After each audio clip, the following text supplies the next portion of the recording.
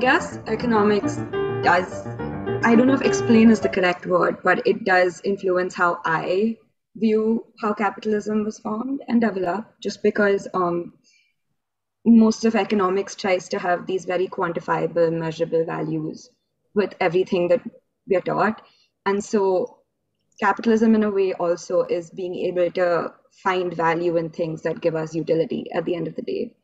And so I see how economics has definitely like resulted in capitalism being this one form where you need to tack on a value onto every single thing that brings you utility. And that's also my definition of capitalism, like a very informal, not very well explained definition, which is basically um, if anything brings you pleasure, it's going to probably have a price tag on it. Like that's my definition of what capitalism is right now. I would say economics definitely gives valuable insight into the rationale of capitalism. But I think capitalism is best explained by history, or that, and also that economics sort of presents capitalism as a logical default.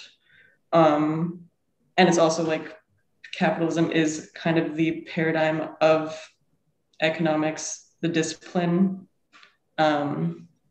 So it doesn't give kind of an explanation from like an outsider view. It's more like economics, as I'm taught in school anyway, operates within the capitalist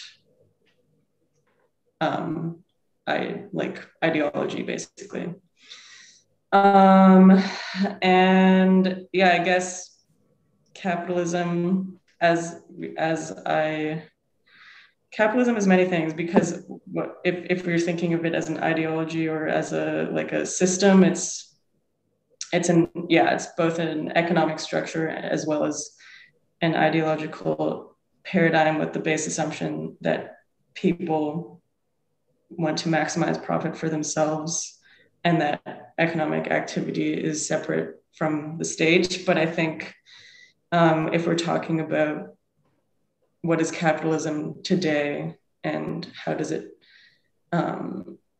manifest in society, it becomes a lot more complicated than that, because there's many phenomena that have risen out of capitalism that are not necessarily the definition of capitalism. Like corporations are not necessarily upholding the definition of capitalism, but I think that they are like a unique product of capitalism and wouldn't have risen out of a different type of social organization. Or I'll leave it there.